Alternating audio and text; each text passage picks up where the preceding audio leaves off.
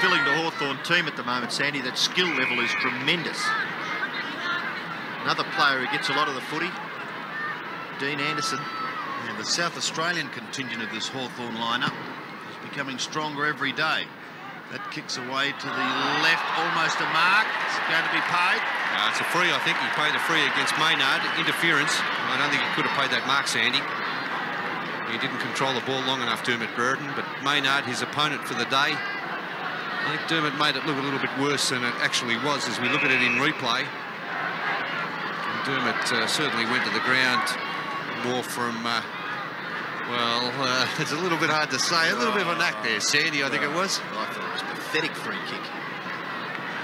It's just talking about that South Australian influence. You've got Platten, Hall, Jarman, Robrick, Whittlesey. The latter two still to make their presence really felt in senior ranks. Hawthorn officials very optimistic. Brereton gains a little bit of a better angle and promptly pops through another one.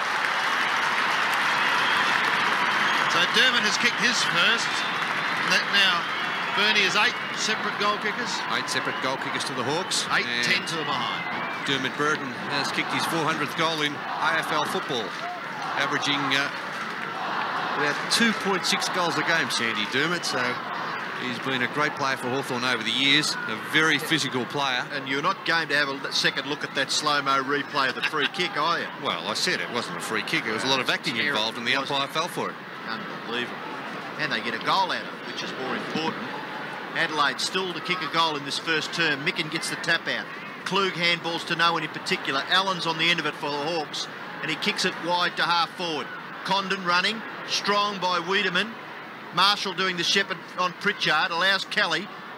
Ordinary hand pass by that player, and he's got the footy underneath him. He could be penalised. No, the umpire giving that man the benefit of the doubt. Condon gets a pat on the head from his teammate there in Anderson.